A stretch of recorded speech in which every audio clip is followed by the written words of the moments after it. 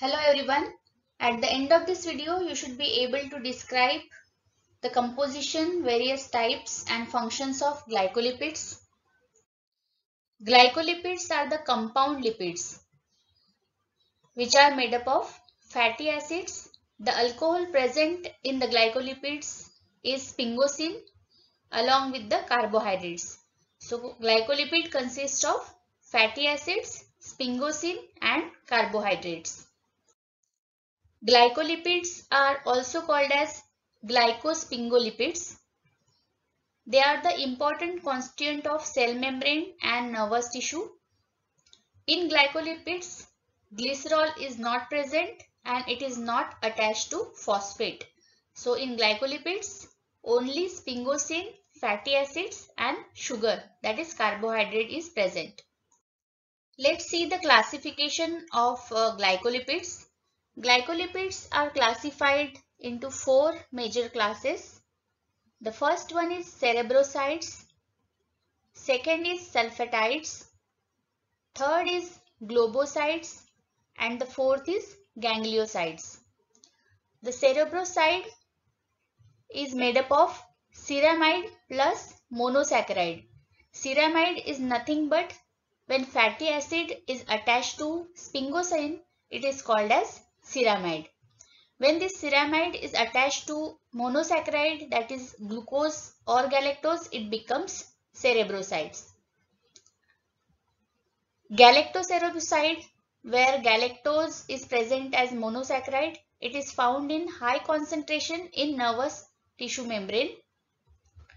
The glucocerebroside, when glucose is present as a monosaccharide in cerebroside, it is called as glucocerebroside. It is found in non-neural tissues. Galactocerebroside is present in neural tissue and glucocerebroside is present in non-neural tissues. It acts as a precursor for synthesis of more complex glycolipids like gangliosides. The second class of glycolipids is sulfatides. It is composed of ceramide, which is sphingosine plus fatty acids, plus monosaccharide plus sulfate group. So ceramide with monosaccharide along with the sulfate group is called as sulfatides.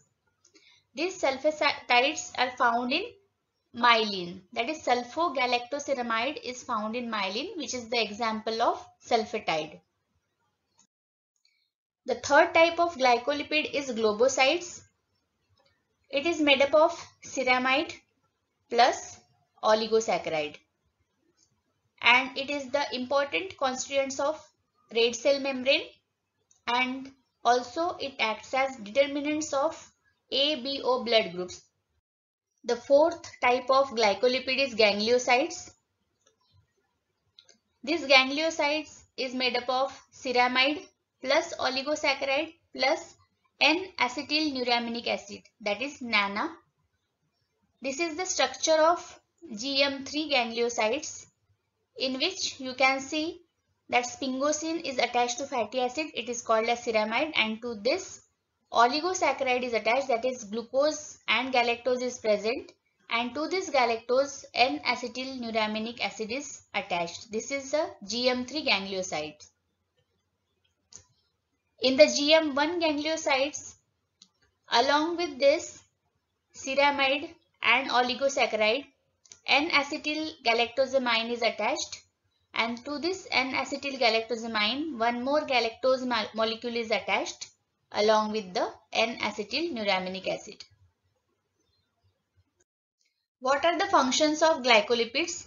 These glycolipids are important constituent of nervous tissue such as brain and outer leaflet of cell membrane.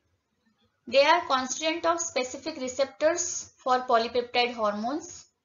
They are antigenic and have been identified as a source of blood group antigens, and they play an important role in regulation of cellular interactions, growth and development.